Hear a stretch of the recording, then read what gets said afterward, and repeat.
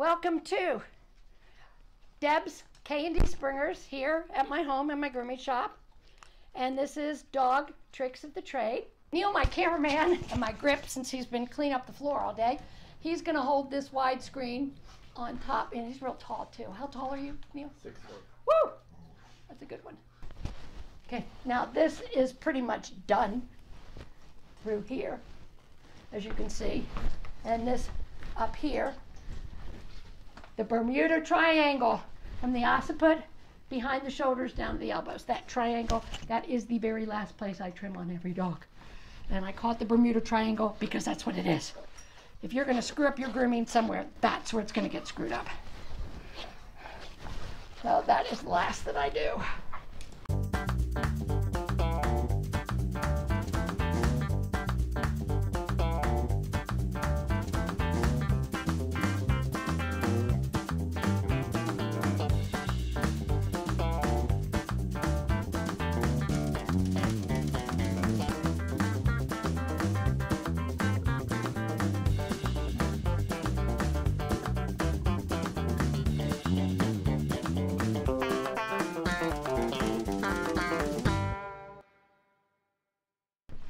All right, Belgian comb is a must. Okay. Now, by angling this comb, that's what's going to give you the depth. There's going to be some places along here that need to be shorter, some need to be longer. It's up to the individual dog. And again, the very last image that you want to create for the judge is a straight top line, flat top line. All right, so we're going to start back here at the tail. Now, you see how my comb and what I'm doing with this, and depending on how I bend the comb, that's much hair, and I'm just going right across the top of that comb. So this is what's called back combing. All right, so I am going against the hair. And I'm just trimming what's popping up over the top of this comb. Now this is the side that I have not trimmed yet. And every time you go over it, you take your brush and you brush. This is sticking up, so I'm going to get rid of that. It's just a matter of doing a little bit, doing a little bit, doing a little bit. This is why I'm saying don't wait 2 months in between trimming these show dogs. It gets to be too much. Too much for them, too much for you. And I certainly wouldn't tell you at that point to groom it all in one setting. I might do it over the course of a few days because it's too much for the dog. Okay, I'm going to come up here now. I'm going to stop before I get into the Bermuda Triangle. Okay, step back and up. There you go. All right, now look how long all this is. You can see how long this is. That's real long. But I'm going to keep it long. Okay, now I'm pulling that hair up and I'm just trimming off the top. If that is real long in there, and this was fairly short back here, then that means the last time I groomed that dog, I did that for a reason. I don't know why right now, but you are not going to leave the same length here. It's going to be different lengths the whole way up, because at the end, when you brush all this back, you want to stand back and just see a straight top coat.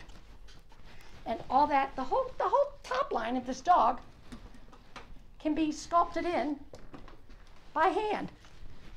Right, you have no idea what you're looking at when you're outside this ring and you're looking inside the ring at these dogs. Trust me, you have no idea, especially when they're being handled by the better handlers / groomers. It would just amaze you what that dog really is underneath all that grooming.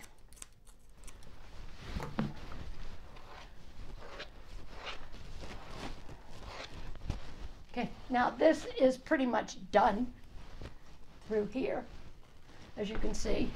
And this up here, the Bermuda Triangle from the occiput behind the shoulders down to the elbows. That triangle, that is the very last place I trim on every dog.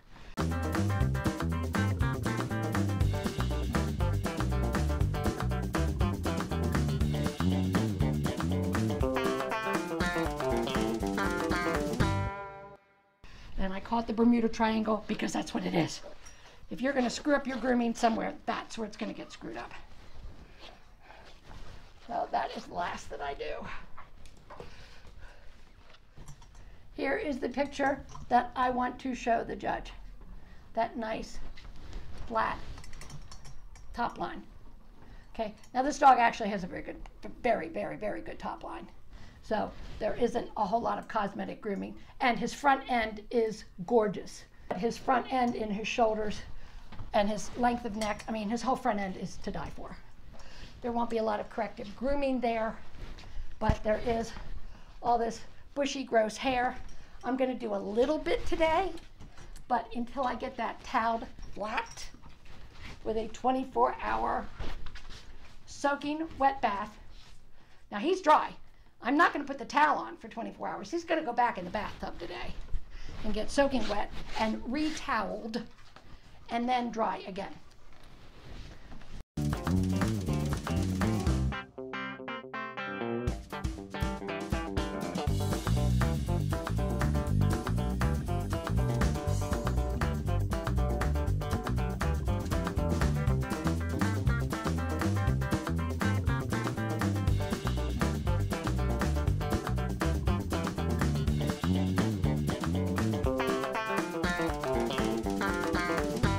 Worked on this side, which still needs work. Okay, I haven't even touched this side yet, as you can see. This is still the woolly Siberian North over here, and I'm not going to worry about that right now. I hope to get into what I call the Bermuda Triangle today.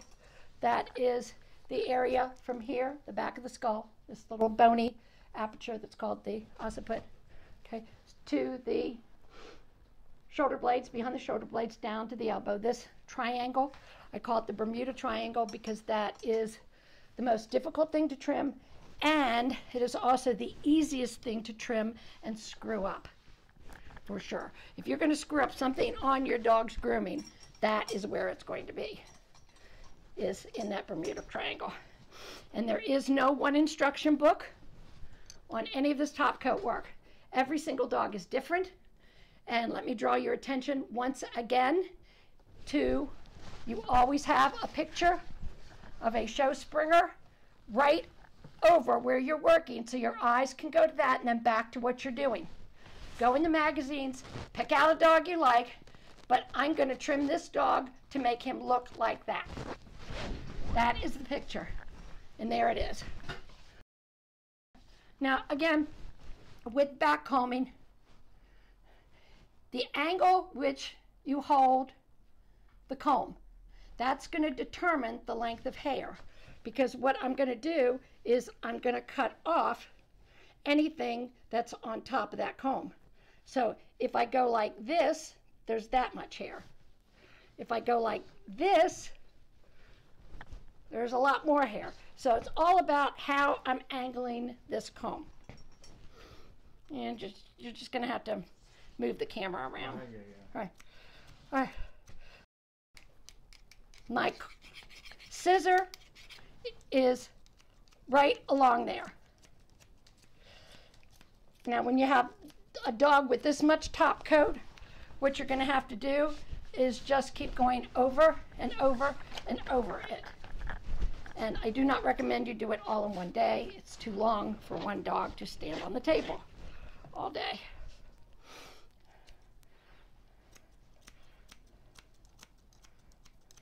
So my scissor is always right there. I'm never going this way or that way.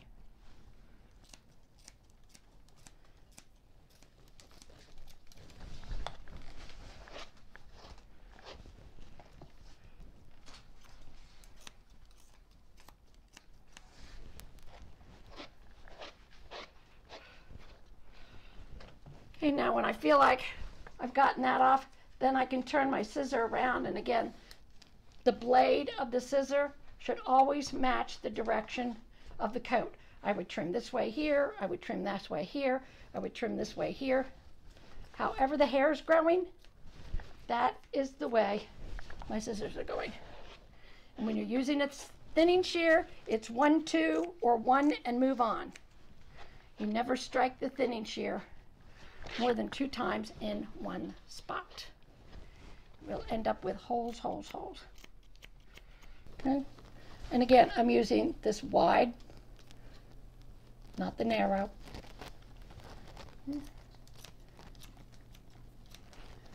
I'm only cutting, and it's the angle of the comb that is determining the length of my cut.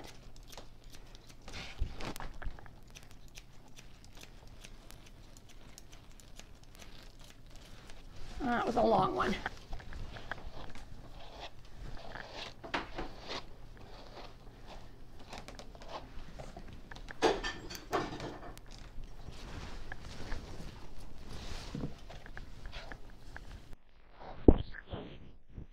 He still didn't sleep in his towel quite right. Don't over trim your top coat. The breed standard says the dog has to have a top coat. So don't go so short. There isn't. If you don't like it wavy when you do your toweling, that will make the top coat go flatter. I mean, compare the video work that we did last week with this dog, and he's been living in a show town now for the past 3 or 4 days. It's a big difference. I'm going to go up to the neck and shoulders again. Oh, I sure don't like that.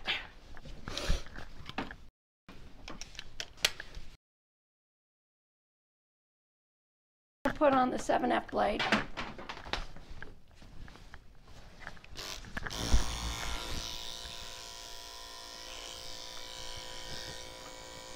Maybe you want a front shot of what I'm doing here? No. Okay, this that's sticking up from the side, just to take my 7F blade. I'm just lightly going to go over that.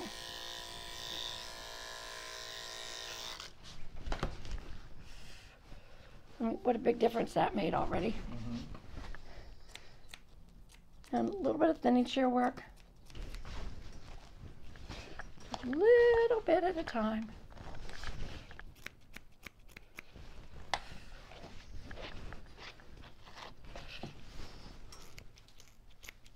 Telling you, it's all about sculpturing. Take your time. This is an art form, the show grooming.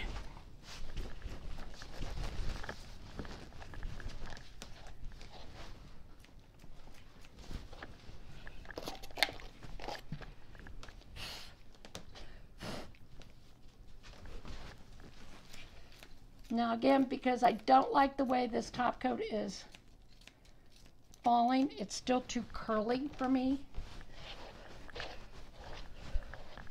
So for his home groom, I would stop at about where I have him now and then let him wear the towel again overnight and get this.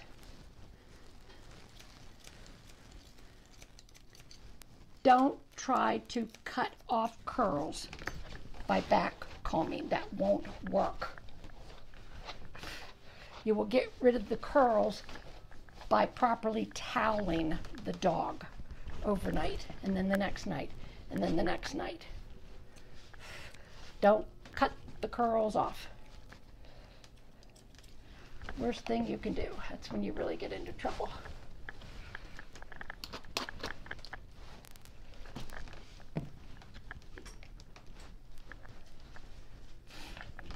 Now, can you see this? You want to take the camera and show them this? Maybe from my angle. See all this sticking up?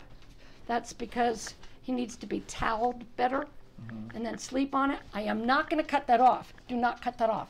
Big mistake people would make. Leave it alone. I know that when this gets toweled, that will go down flat. So, like I said, don't make the mistake of trimming that. Of trimming a curl or trimming something that's sticking out, especially when you have the sense that that's going to lay flat once he's toweled better.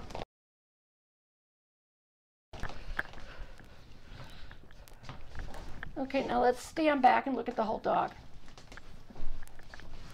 Okay, right. I mean, go back and look at the first footage that we shot last week of him after 2 months of being grown out to what we have now.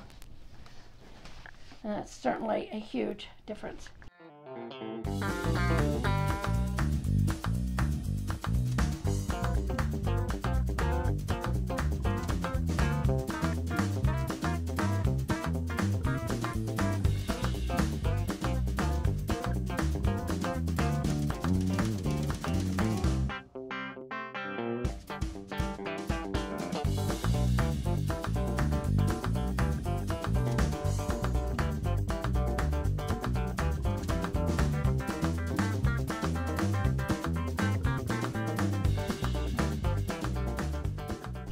And like I said last week, when you're trimming them at home, getting them ready for the dog show, don't over trim them. I don't finish the trim at home because he's going to wear the towel, he's going to be in the car, he's going to be moving around. And when I take the towel off the next day, this hair is going to be laying different. So you trim for the day that you're showing him. So leave yourself some hair. Okay.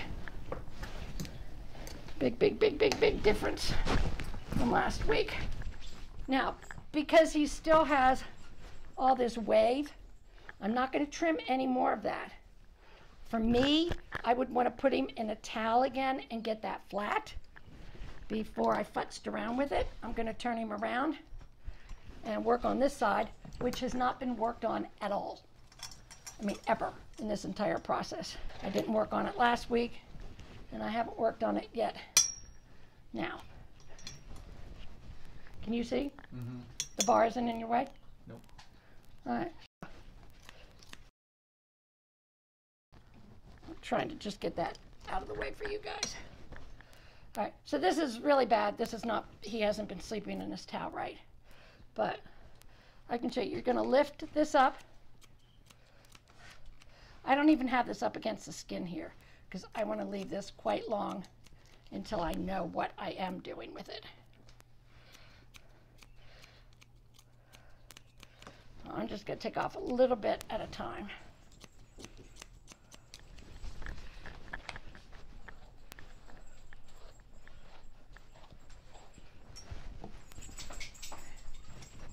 You see along here? Uh-huh. I'll just do this. See how the hair is coming up over the comb? Mm-hmm. And then I'm just cutting the hair that's on the top of the comb. That's why it's called back combing. Now, here I'm actually lifting the comb up because I want this to be longer.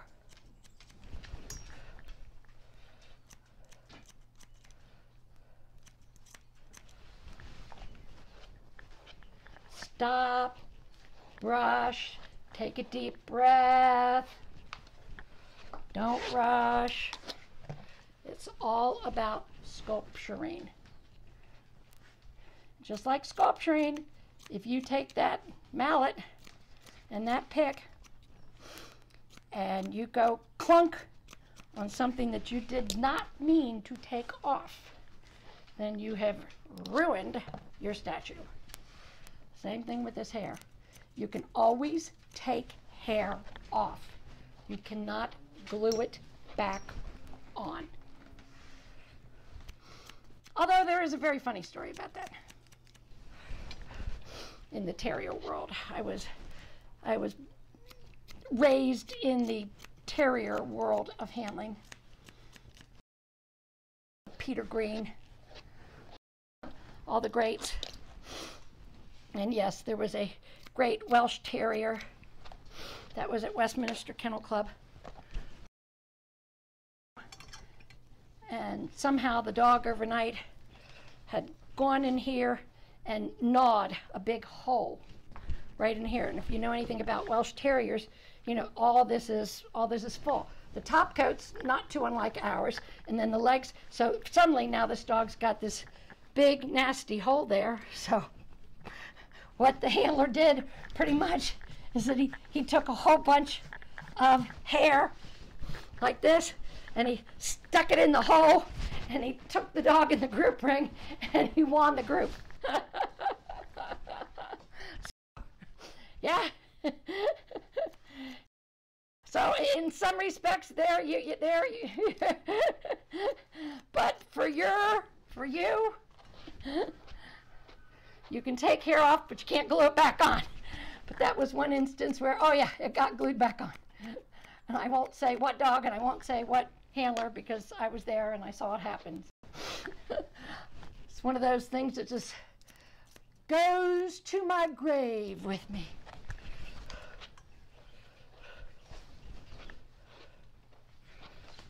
We were all standing ringside, laughing. So we knew exactly what was going on. Dog shows can be fun, see, gang? They can be fun.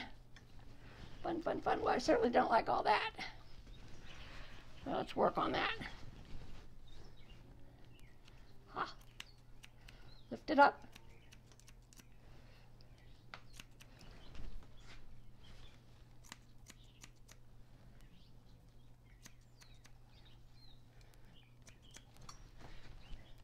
Well, because I can't really get to the right angle, here I am taking this, and rather than here, I'm taking off the top of the hair there. But I'm still lifting it up with the comb. Sorry, Carson. I'm just gonna have to deal with that again. Pretend you're an old English sheepdog, honey, just for a few minutes.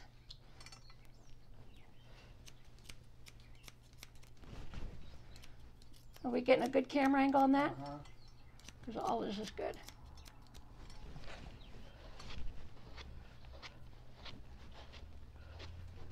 Now, look how much nicer that is already.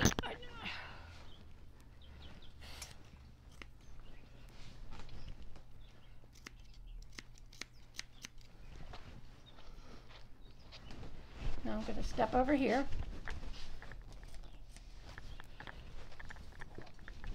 I can't go too crazy because he's too curly, and I don't want to do a finished trim on curly hair. Bad, bad, bad mistake. Don't use your scissors to cut out the curls. Use your blanketing towel to get rid of the curls. And on a liver springer, you use your pumice stone to get rid of the curls. Oh yeah.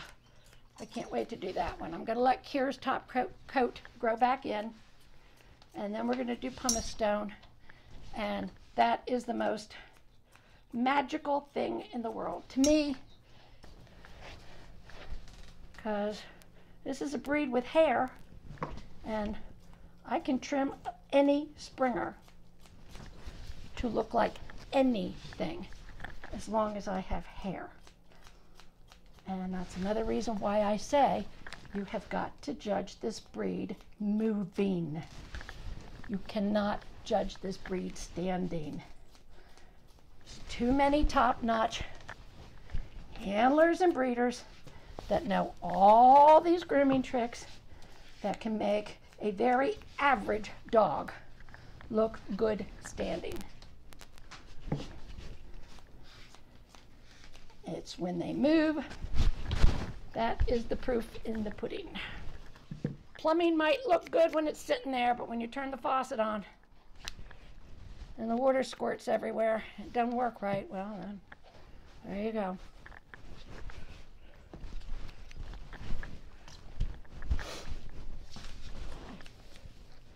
Now I'm not twisting and turning because of the camera. This is actually what I would be doing grooming this dog. Just trying to get my body in a position where I can take these shears and the blade of these shears and follow the direction that the coat is falling. It's here. Follow the direction of the coat. And where it's curly, do not cut this off. Boy, you know, you just want to get antsy and get rid of it. And before you know it, you've cut it off, and then you're going to have hair that sticks up, and it's going to look horrible. for 3 months waiting for it to grow back out again. Don't do it. We will take care of that in our toweling. I'm not even going to touch this until he would be retoweled. I'm not even going to go there. It's too curly, it's too wavy. I do not know what I'm looking at. So he would just get, I would wet his top coat, retowel him, and look at that tomorrow. I'm sure as heck not going to get into it today. Same thing. I'm going to put him up against that gray cabinet, if you want to move the camera around. Okay. Now, you see how some of this hair is sticking up there? Okay. Can you see that, Neil? Okay. Do not cut that off. Again, that's because he laid in the towel wrong. Don't cut that off. God, then it's just going to stand straight up like that in the show ring, and it's going to be horrible, dreadful. Don't do it. Leave it alone. Those are the kind of mistakes that people make in this Bermuda Triangle. You can see it real clear there. See it? Yeah. Don't cut it off. Leave it alone. This too. Don't cut it off. Leave it alone. I can see where the towel was laying. You can see the lines of the towel. Just leave it until, you know, I have an opportunity to towel him better. If I'm starting with a dog this overgrown, yeah, it could take me 3 days. Get off X amount of hair, retowel him. Get off X amount of hair, retowel him. Until I get down to that final show dog length. I'm going to go back over, so this is up against the gray wall. So I think people can see better up against the gray wall. So can I. I don't want to be looking into that mirror. So don't trim these things off. Don't trim that off. All that's going to lay flat when you get the towel back on him. So I'm just not even going to look at that.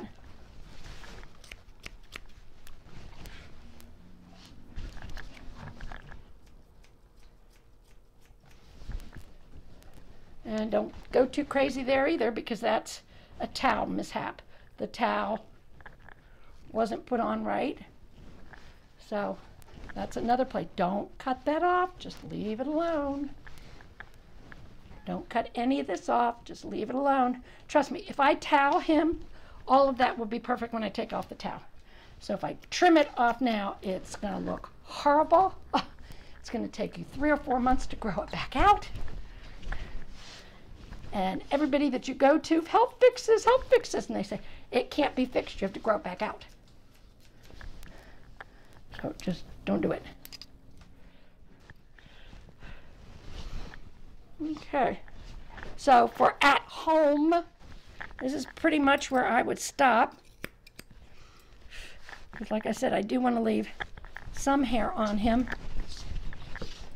So I have something to work with tomorrow, and I am going to have to retowel him to finish these spots. But I can tell you that if I retoweled him, put him up on this table tomorrow, and just took the towel off, I wouldn't have to do any trimming. All this would be laying perfect. Ta-da! Well, pretty much done. As far as I'm concerned, he's pretty much ready for the show ring. What do you think, Dad? Wonderful. Right. And just to show you the different lengths, remember this hair is actually coming all the way over into this tail to here, from here to here.